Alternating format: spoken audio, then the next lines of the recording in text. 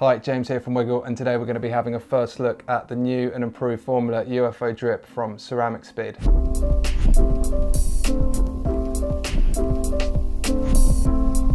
So the Danish company CeramicSpeed were originally known for making the highest quality bike bearings out there, as well as being the fastest.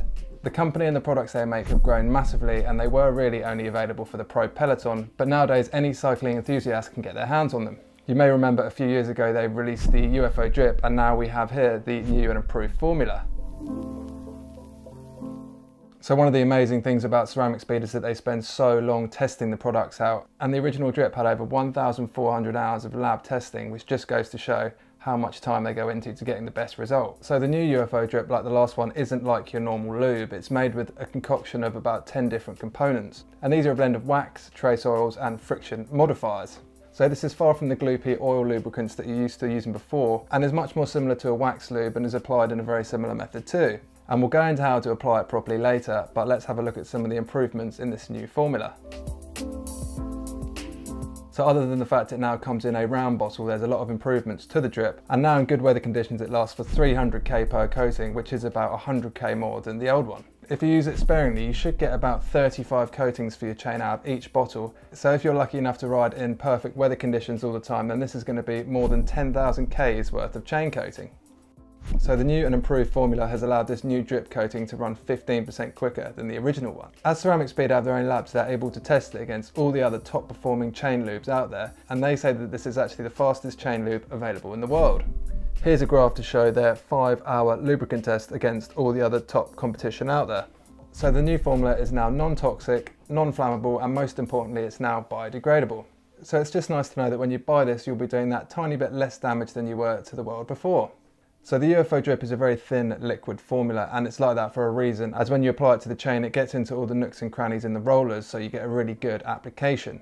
The original formula needed to be applied at room temperature or higher, or else it would come out too viscous and thick and wouldn't work as efficiently. This new formula just has increased temperature stability, so you can apply it from anywhere from 5 to 35 degrees Celsius. So it's much easier to apply if you keep it in a shed, for example, as you won't have to bring it indoors to warm it up before applying it. So you may think with all these improvements and it being the fastest chain coating in the industry that it will be more expensive, but big surprise, it's actually 40% cheaper than the old one. So let's go over the best way to apply the new formula to your chain for the best longevity and performance. So first of all, you want to make sure that your drivetrain is as clean and degreased as possible. Take the chain off and degrease it as well as you can until it's completely bone dry. We'd recommend doing this even with a new chain, as this comes with an oil-based coating. Having a completely dry chain is just going to allow the UFO Drip's wax base to adhere to the metal of the chain as well as possible.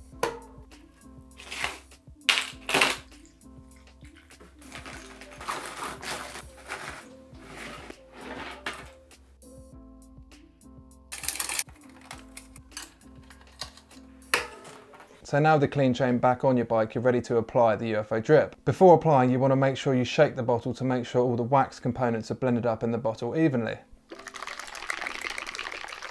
You'll notice that you hear an agitator inside the bottle, and this is there just to help everything mix up together. So with your well shaken bottle, you want to apply it just above the cassette. This will catch any excess that goes dripping through the chain. Look for a quick link or a master pin and then start there, and then do 2 full coatings of the chain, turning the cranks backwards. If you don't have a quick link, then roughly 8 to 10 seconds of pouring should do the trick.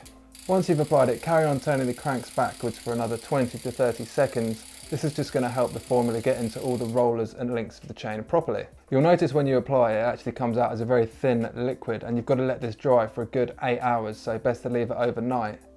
Once you've left it overnight, you'll have a nice dry surface, which means it's ready to go. The great thing about the dry finish is that it doesn't pick up all the contamination from where you're riding. This means that your chain stays clean for so much longer, and it makes it a really good choice for all disciplines of riding. And it also means you don't get that horrible accidental oily chain mark on your socks and calf. Reapplying it's really easy too, as it's such a clean chain lube. All you have to do is really wipe it down with a cloth and reapply. So I'm interested to know what's your go-to chain lube, and whether you'll be giving the new formula UFO Drip a go yourself. What do you think to it? Let us know in the comments below. Thanks for watching, and I'll see you next time.